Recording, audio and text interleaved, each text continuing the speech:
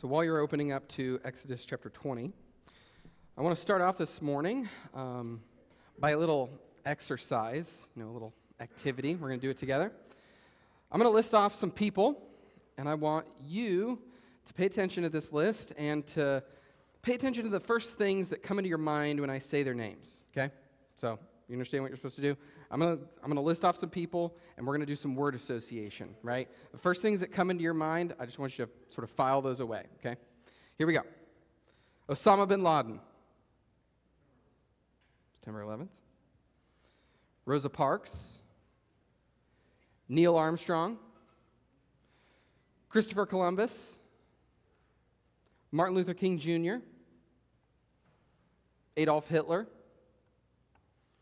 George Washington, Abraham Lincoln, Barack Obama, Jonathan Tite, Jesus Christ. Now, the point of this whole little exercise here is to show you that there's much more to a name than the simple sounds that make up the word, right? When I said those names, your mind likely went to either events or just sort of a certain fact about them or just a general feeling about them, right? When I said Osama bin Laden, thank you very much, Brian, very first thing that I think of is 9/11. Maybe the first thing I think of is the Navy SEAL raid on his compound to get him. Maybe that's kind of what I think about. But those things come to mind, right? When I said Neil Armstrong, many of you probably first thought, small step for man, giant leap for mankind, first man on the moon, right? When I said Christopher Columbus, many of you thought in 1492, Columbus sailed the ocean blue. At least that's what I think, right? All of those names, they have attachments in our minds, right? Some of those people that I listed have a great name, right? They have a good name. When I mention their names, you have good thoughts, right? They have a good legacy. Like, for instance, when I said my name, I know that all of you thought the smartest and the most handsome man in the world, right? That's what Katie thought. What? Most humble, too. Yeah, that's right. Yep. That's what my wife thought, at least, right? Names carry with them associations and reputations. So, kids, here's one for you, right? If I said that your dad is like Superman, right, what does that mean? Well, it means that he's strong, right? And he's heroic. He's invincible, right? So when I say Superman, you think of a certain kind of person. Now, in today's sermon, we're going to talk about God's name. And just like all of those other names, there's more to God's name than you might expect, and there's more to the third commandment than you might expect. So hopefully you're now all with me in Exodus chapter 20. Please stand to your feet in honor and reverence of God's word. We're just going to be talking about the third commandment today, which is verse 7, but we'll read all 10, starting in verse 1. And God spoke all these words, saying, I am the Lord your God, who brought you out of the land of Egypt, out of the house of slavery. You shall have no other gods before me. You shall not make for yourself a carved image, or any likeness of anything that is in heaven above, or that is in the earth beneath, or that is in the water under the earth. You shall not bow down to them or serve them. For I, the Lord your God, am a jealous God, visiting the iniquity of the fathers on the children to the third and the fourth generation of those who hate me, but showing steadfast love to thousands of those who love me and keep my commandments. You shall not take the name of the Lord your God in vain, for the Lord will not hold him guiltless who takes his name in vain. Remember the Sabbath day to keep it holy. 6 days you shall labor and do all your work, but the seventh is a Sabbath to the Lord your God. On it you shall not do any work, you or your son or your daughter or your male servant or your female servant or your livestock or the sojourner who's within your gates. For in 6 days the Lord made heaven and earth, the sea and all that is in them, and rested on the seventh day. Therefore the Lord blessed the Sabbath day and made it holy. Honor your father and your mother, that your days may be long in the land that the Lord your God is giving you. You shall not murder. You shall not commit adultery. You shall not steal. You shall not bear false witness against your neighbor. You shall not covet your neighbor's house. You shall not covet your neighbor's wife, or his male servant, or his female servant, or his ox, or his donkey, or anything that is your neighbor's. Amen. Thanks be unto God for his word. You may be seated. Now let's go to the Lord in prayer and ask for the blessing of understanding this morning. Let's pray. Heavenly Father, Lord, you know that I need your grace to complete this sermon. Lord, I need your grace to explain your word to your people, and they need your grace to understand your word. And so, Lord, we pray that by your Spirit you would do a mighty work, that you would impress upon us the weight and the glory and majesty of your name and the privileges associated with bearing it. Lord, we pray these things in Jesus' holy name. Amen. Now, as we've been working through the Ten Commandments, one of the principles or the sort of guidelines that we've been using is this. Every prohibition in the Ten Commandments implies a corresponding duty or responsibility. So every time we see a prohibition, right, a don't do something, we're supposed to understand that there's something else that we're supposed to be doing, that doing that other thing would get in the way of us doing, right? So if someone tells you not to procrastinate, right, what they mean is you're not to delay the things that you're supposed to be doing right now, right? You're supposed to do that work now ahead of time instead of at the last minute. So every time there's a do not, right, in the Ten Commandments, there's an implied do this, okay? Now, in the first commandment, the Lord forbids us from having other gods because, so that's the do not. We're not supposed to have other gods because we're supposed to have the Lord our God only as our God. And in the second commandment, the do not is do not make a graven image. God does not want to be worshiped through images of him, or he doesn't want us to worship images of any other god. So that's how God does not want to be worshiped. Don't make graven images. Instead, what God wants us to do is he wants us to worship him in spirit and in truth according to his word. So the do is worship God according to his word. The do not is don't make images. Now, when we come to the third commandment, we're going to find something else that's forbidden, and there's a corresponding duty. So I'm going to reread it to refresh your memory. You shall not take the name of the Lord your God in vain.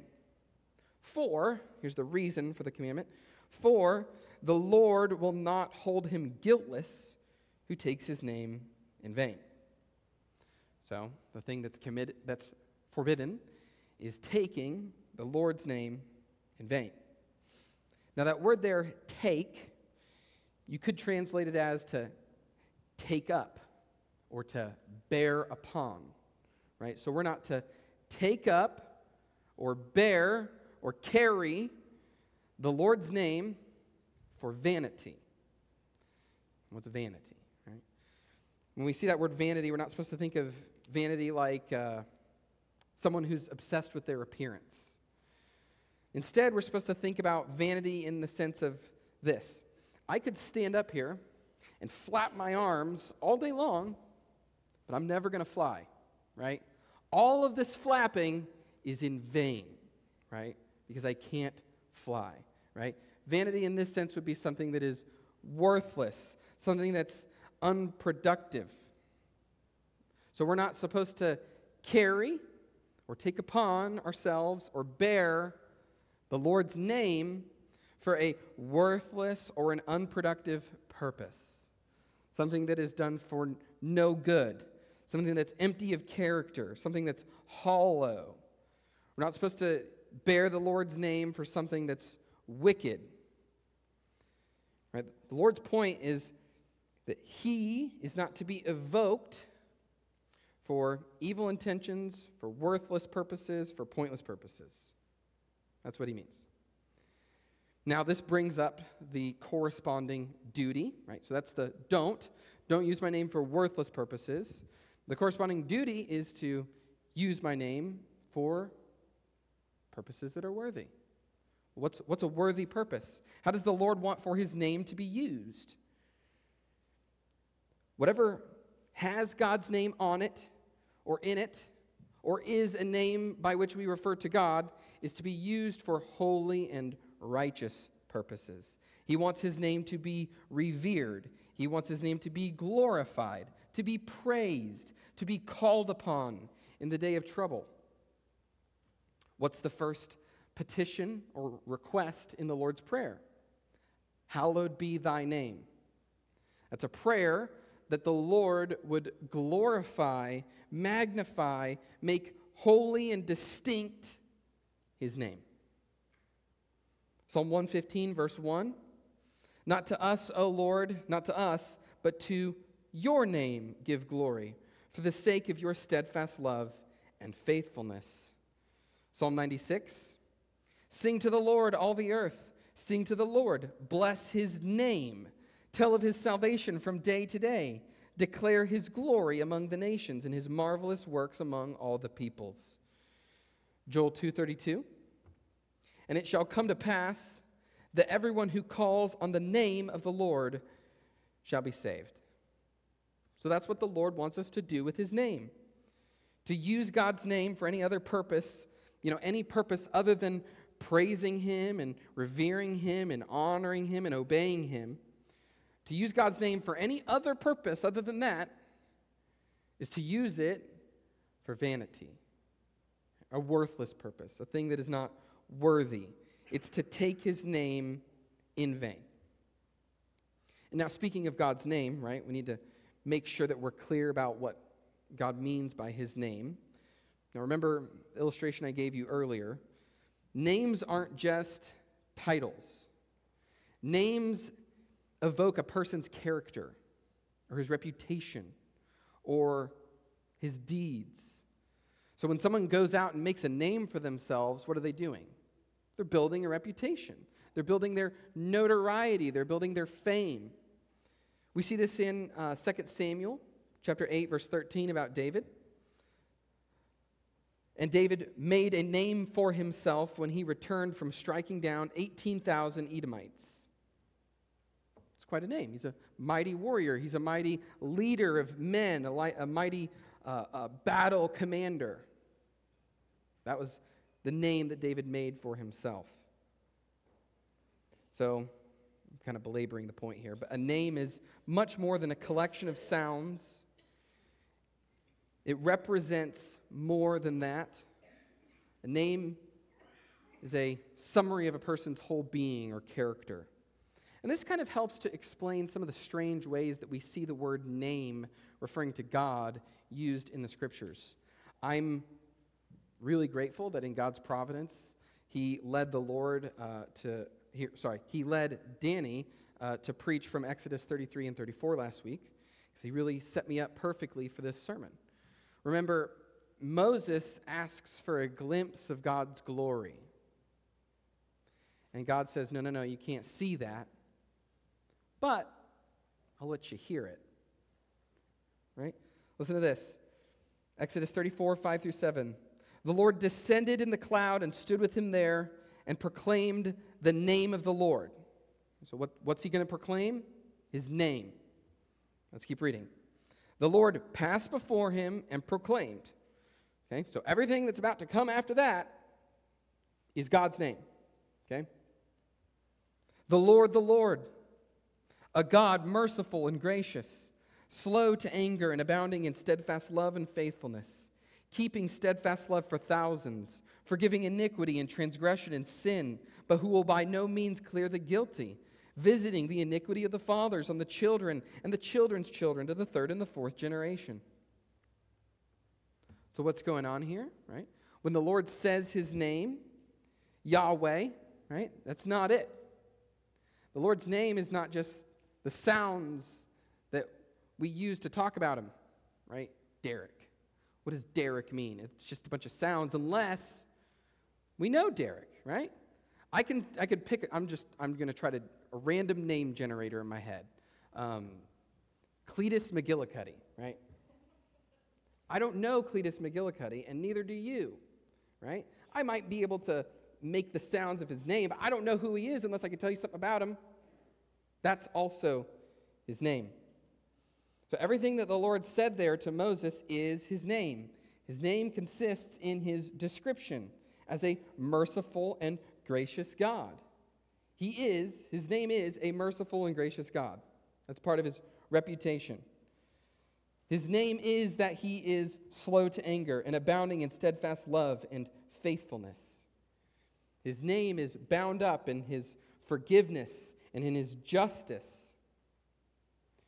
So God's attributes, his character, his word, and his actions, all of that can be summarized by a single word, and that is his name.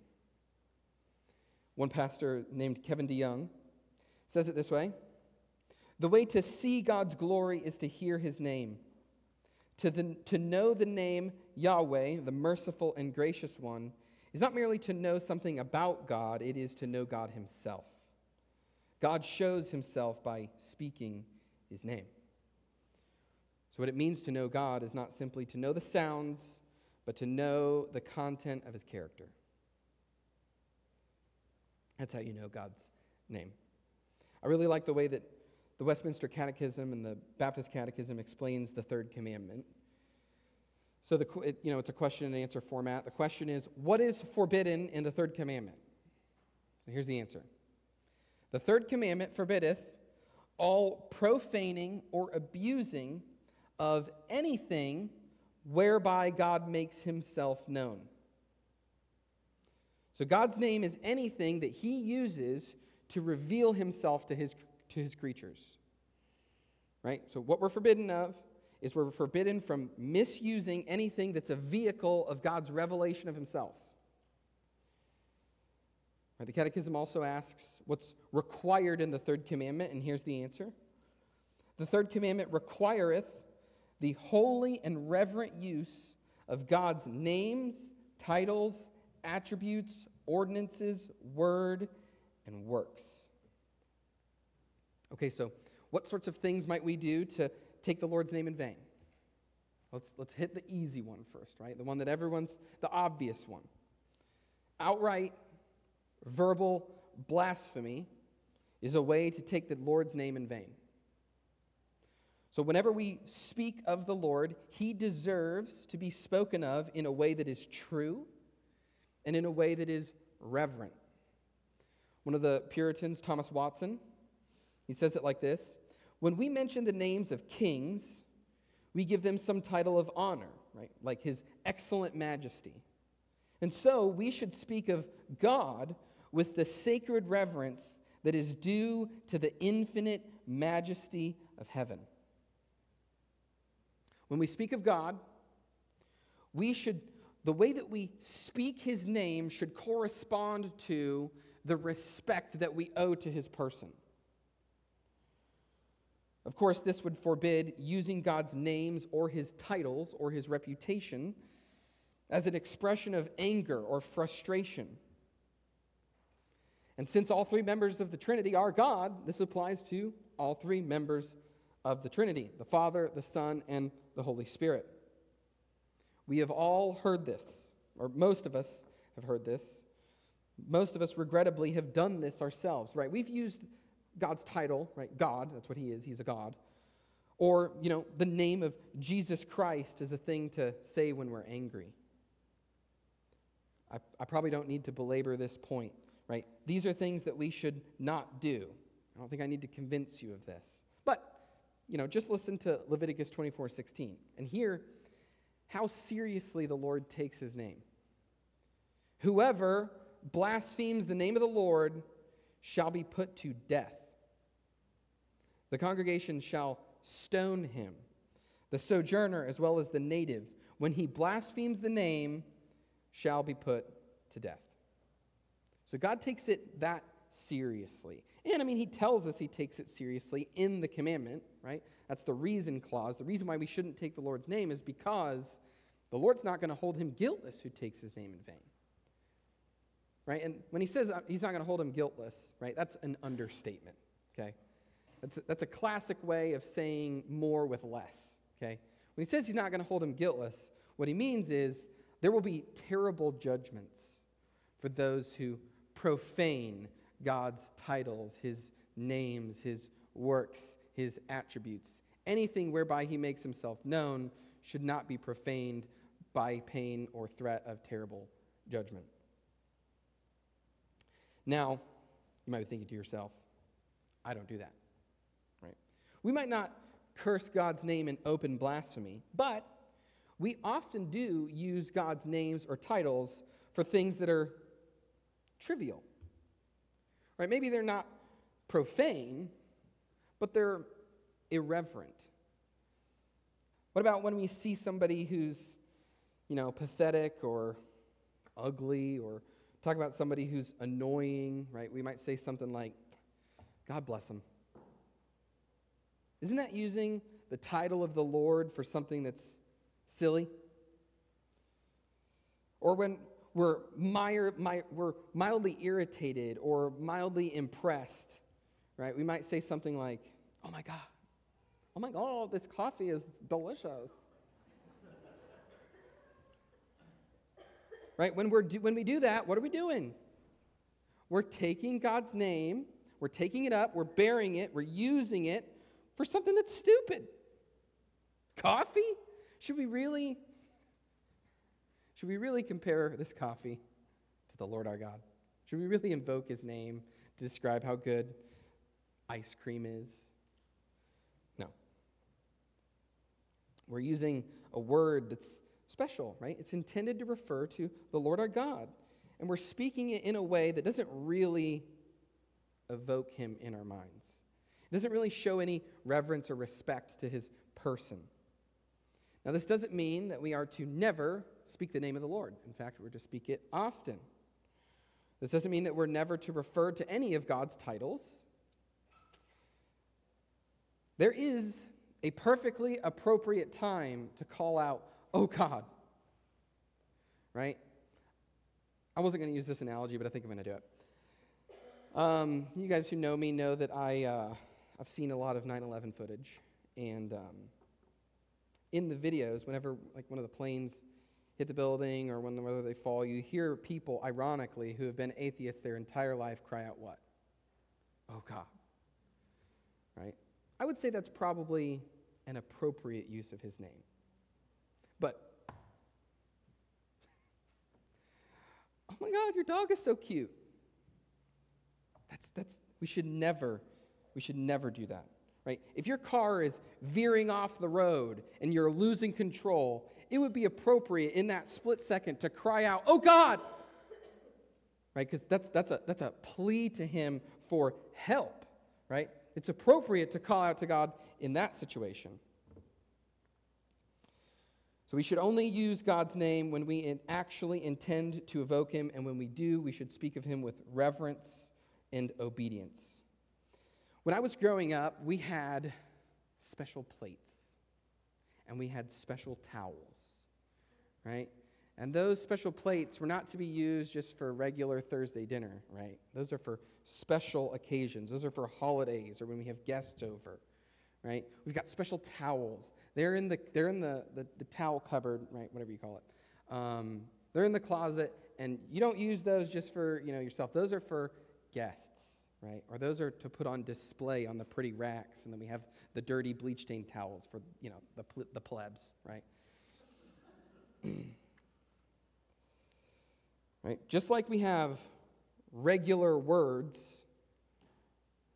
Just like we have regular plates for regular meals, and we have regular towels for regular people. We have regular words for regular things, and we have special words for special things. Right? We need to set these words apart as special to refer to the Lord our God and not use them for trash talk or for bywords. All right, so now that we've talked about the obvious, but is there anything else in the third commandment?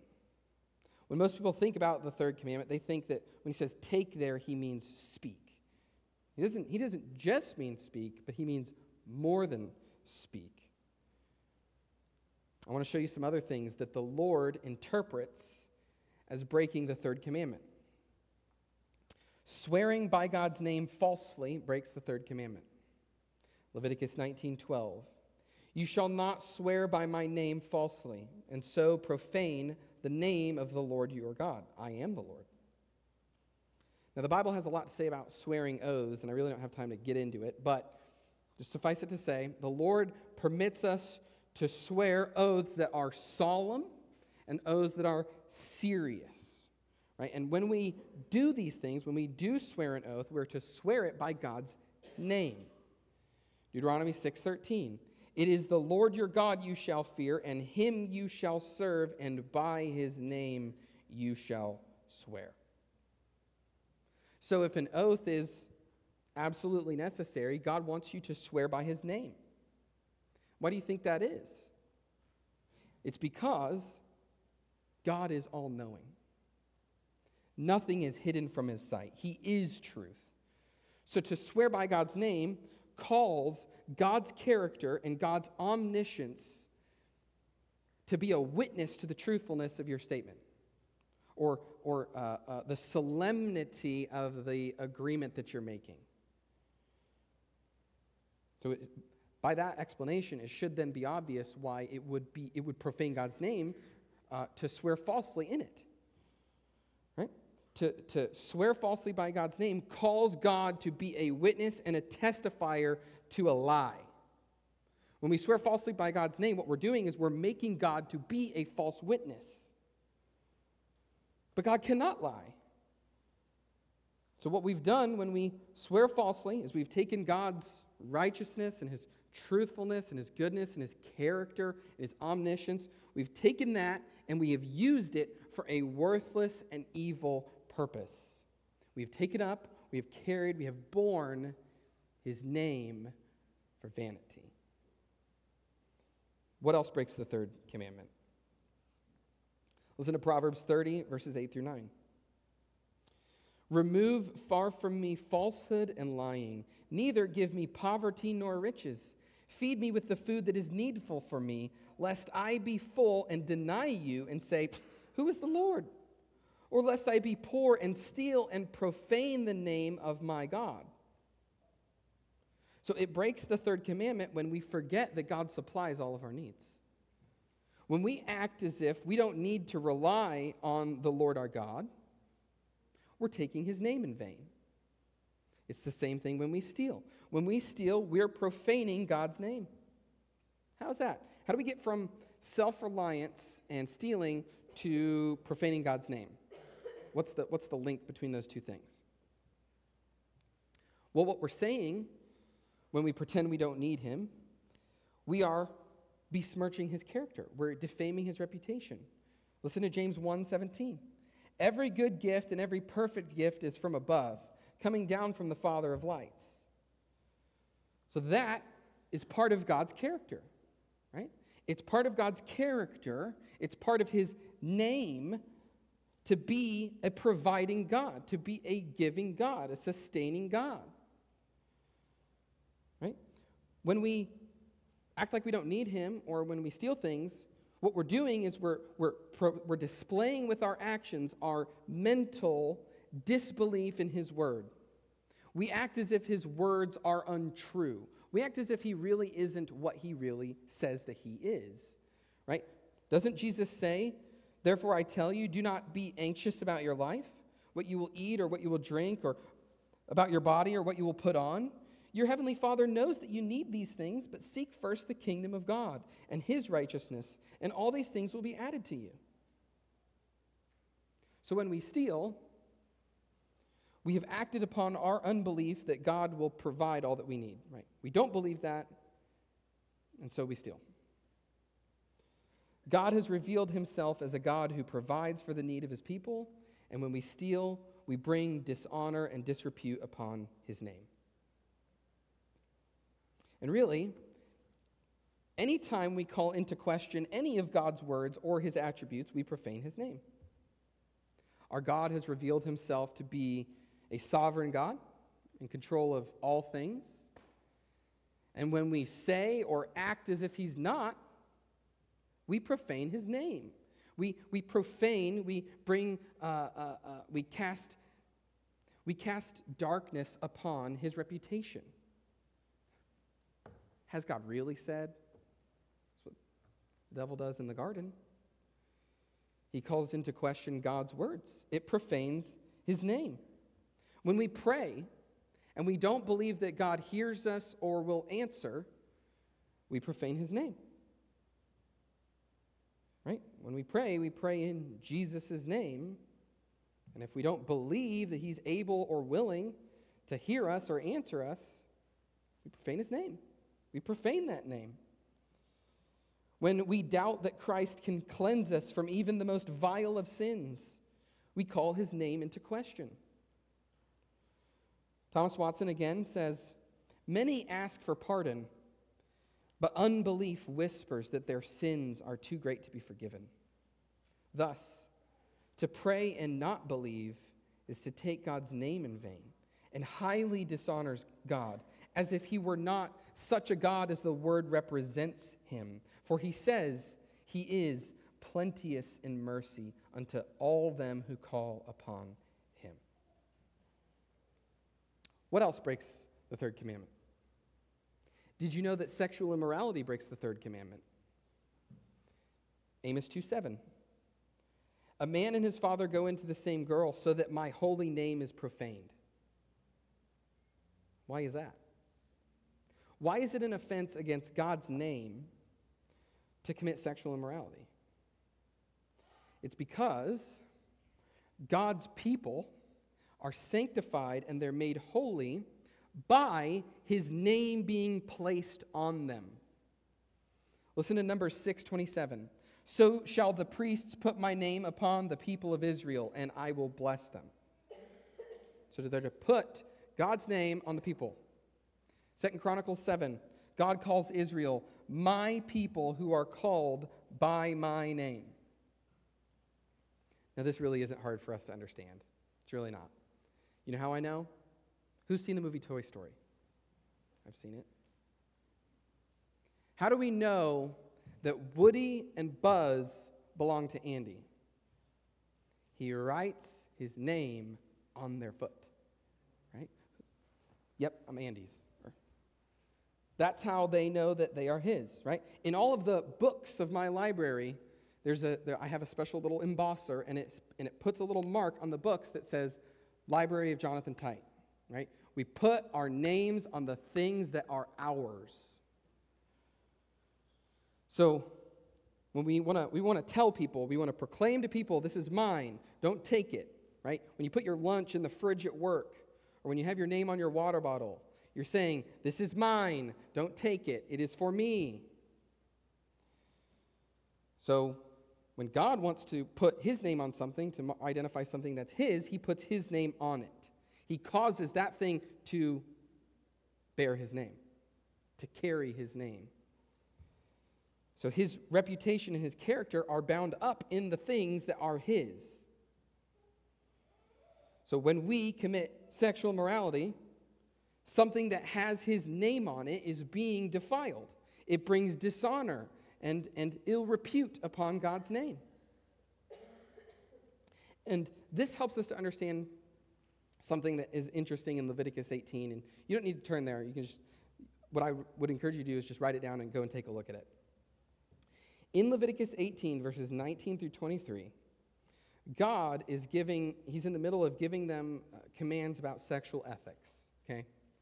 Right smack dab in the middle of a paragraph, seemingly randomly and arbitrarily, he says this: "You shall not give any of your children to offer them to Moloch, and so profane the name of your God. I am the Lord." So right there in this discourse about sexual ethics, he talks about child sacrifice. Now this tells us a lot of things, but one of the things it tells us is that, like our bodies, our children belong to God because he's put his name on them, right? God has put his name on us, and God has put his name on our children, and so we're not to profane his name by using our bodies for immorality, and we're not to offer up our little ones who bear God's name to a false god. The things that are uniquely God's, that bear his name, these are things that are not to be used for profane purposes. So think about this. In the Old Testament, God had a place where he put his name. Right? First it was the tabernacle, and then it was the temple, and then it was the whole city of Jerusalem.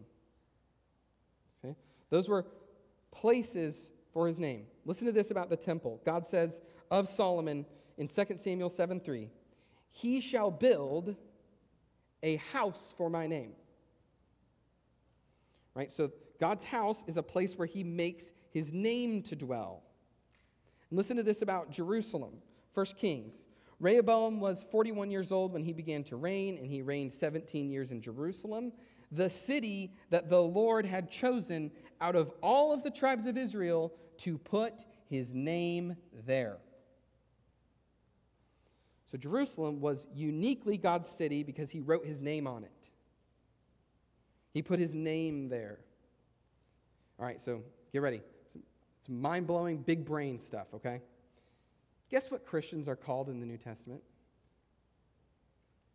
They're called the New Temple. And they're called the New Jerusalem. We are houses for God's name. We bear his name on us. 1 Corinthians 6:18-19. Flee sexual immorality. Or do you not know that your body is a temple of the Holy Spirit within you, whom you have from God? So just like the temple was a place, a house for God's name, so we, the church, are a house for, we bear God's name, right? So the same things that would defile the temple, which would be sexual immorality, they defile us too. In the book of Revelation, the church is the New Jerusalem, the city of God. Listen to this is from Revelation 22. Blessed are those who wash their robes so that they may have the right to the tree of life and that they may enter the city by the gates. Outside the city are the dogs and the sorcerers and the sexually immoral and the murderers and the idolaters and everyone who loves and practices falsehood. Well, that's interesting. Those things that we might do to profane God's name are the exact same things that are outside of the city, the things that defile God's house. These things are not to enter God's city, God's city because his name dwells there. His name is to have no fellowship with evil, with darkness. Now, if you're like me, you're probably thinking, there's a lot more to this commandment than I had first thought. And that's right, there is a lot more. And there's more still. I do want you to turn here. Colossians 3:17. Galatians, Ephesians, Philippians, Colossians. 3:17. And whatever you do, in word or deed, do everything in the name of the Lord Jesus, giving thanks to God the Father through him. Now think about that in light of the third commandment. In everything that we do, we are to bear Christ's name. All that we do, we're to do it in his name. There are no exceptions. Everything that we do in our lives either slanders Christ's name or it honors it and it glorifies it. We are to do no evil, nothing that is empty or vain or worthless. Peter Lightheart has this quote, and it's great.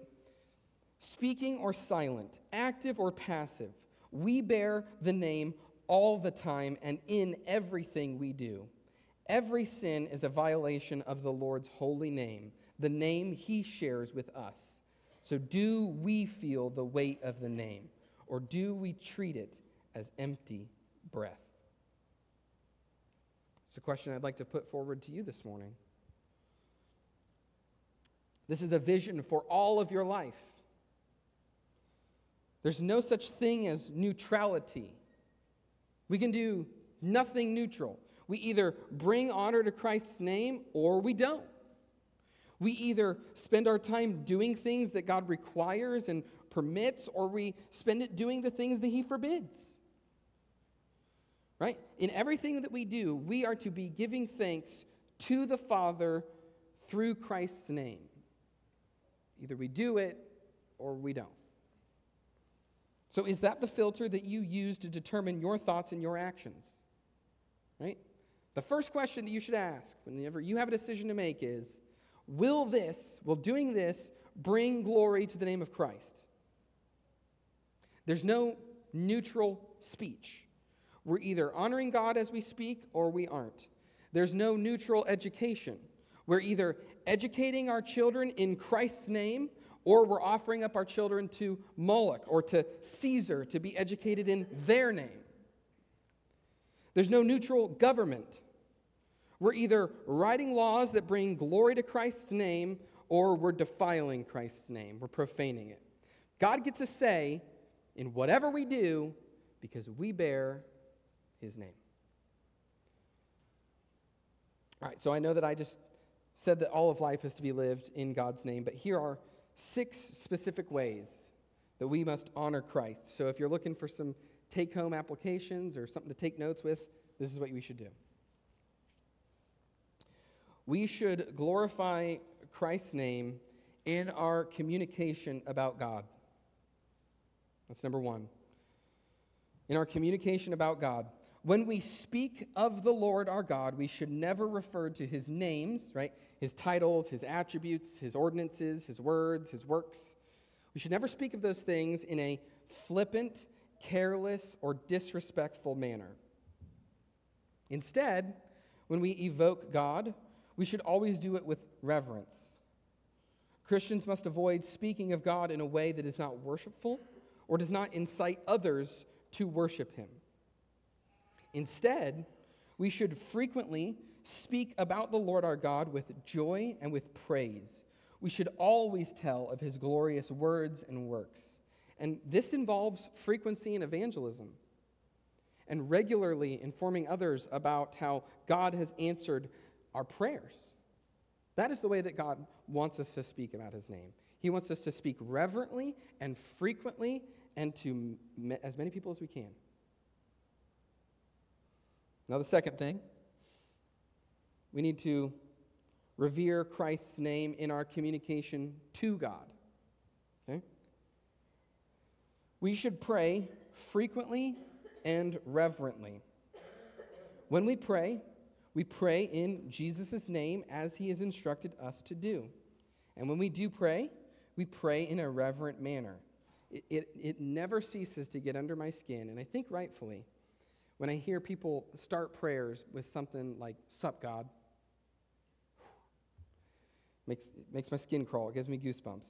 Christians should never pray for selfish things or to satisfy their lusts. We should never pray for things like fancy cars or jewelry or wealth. Right? God might give us those things, but we don't need to ask him for them. And if you don't believe me, James 4:3. You ask and do not receive because you ask wrongly to spend it on your passions. So when we pray, we must pray in faith.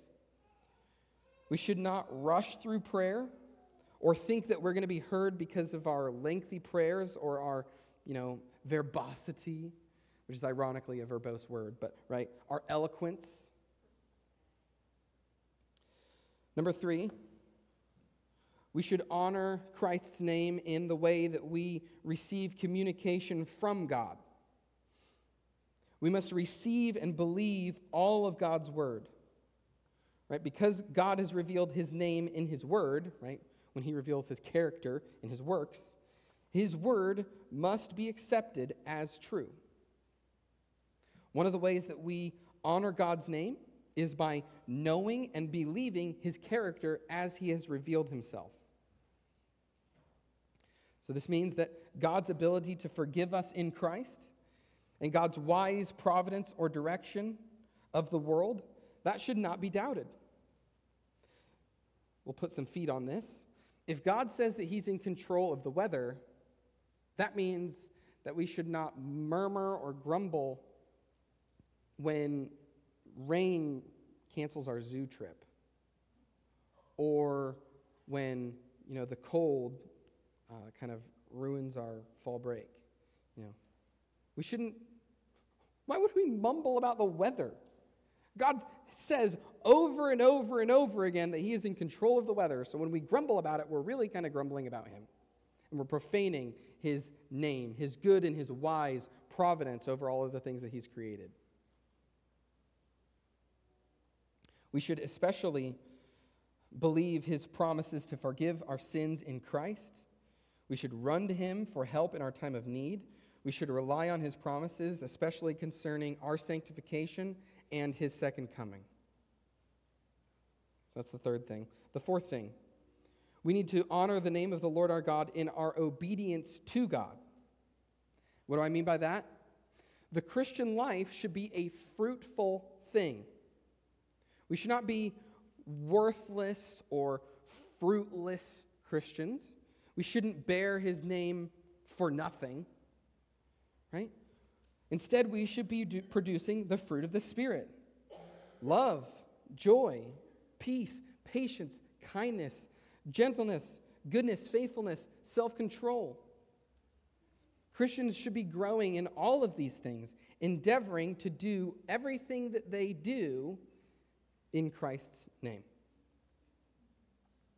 Number 5, we need to honor the name of the Lord our God in our words to others. So every word that we speak should be spoken to the glory of God and in Christ's name. And since Christ cannot lie, Christians should never defraud their neighbors. They should never harm their neighbors by lying or withholding the truth. We should never bear a false witness or swear falsely. Christians should keep our commitments and be generally truthful. We should not lie to cover up our guilt if there is any.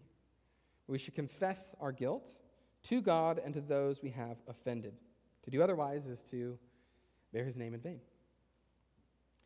And 6, finally, we should honor the Lord our God concerning our purity as temples of God. We must use our body and our mind for Christ-honoring purposes. We should never be given over to sexual immorality, to lust, uncontrolled anger or rage, drunkenness, witchcraft, or laziness. God has set his name upon us, and we should always endeavor to preserve an accurate testimony of his character. We are Christians, after all.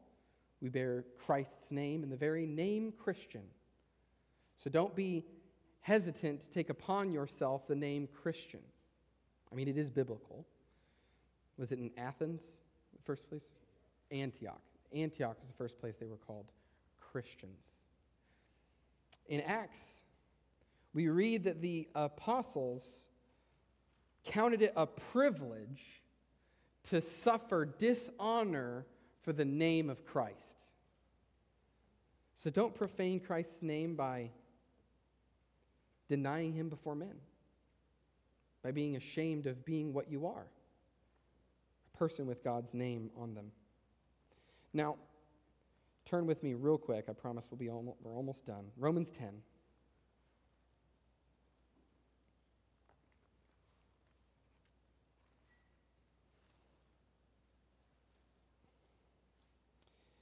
If you are guilty of breaking the third commandment like I am, what do we need to do? We need to repent. Instead of defaming his name, we need to call upon his name in reverence and in obedience for salvation. Right? Verse 13. For everyone who calls on the name of the Lord will be saved. How then will they call on him in whom they have not believed? And how are they to believe in him of whom they have never heard? So these verses show us that the name of Jesus, just those sounds, it's worthless without some understanding about him, right? We must know him by believing in his works. That's how we call on his name, right? It's not sufficient to just tell somebody, hey, just say Jesus save me and you'll be fine. That's just like an empty ritual, an incantation. You're trying to use Jesus' name as a magic spell, which would profane his name, right? To call on Jesus' name is to trust in his work, to trust in his character, to trust in his words. We must trust in his name in order to be saved. In order to do that, right, in order to believe in the one that we call on, we have to know something about him in order to believe it. So, we have to trust that Jesus is who he says that he is, and that he has done what he says he has done. To trust in Jesus' name means to trust in his works. That's what it means to trust in his name. So, unbeliever, if you find yourself in the position of not having received the grace of Christ this morning, you may receive it by calling on Jesus' name. Cry out to him. Trust in his perfect goodness for you. Trust in his obedience as your obedience by proxy. I am trusting in Jesus alone, not in what I can do. I'm not going to try to afflict punishment on myself for sins, right? I don't need to worry about forgiving myself for my sins. I need to worry about forgiveness from God. And I need to trust in Jesus' substitutionary death on my behalf. That's how we believe in his name. So, Christian, unbeliever, let's treat Christ's name with the glory and the reverence that it deserves. Let's pray.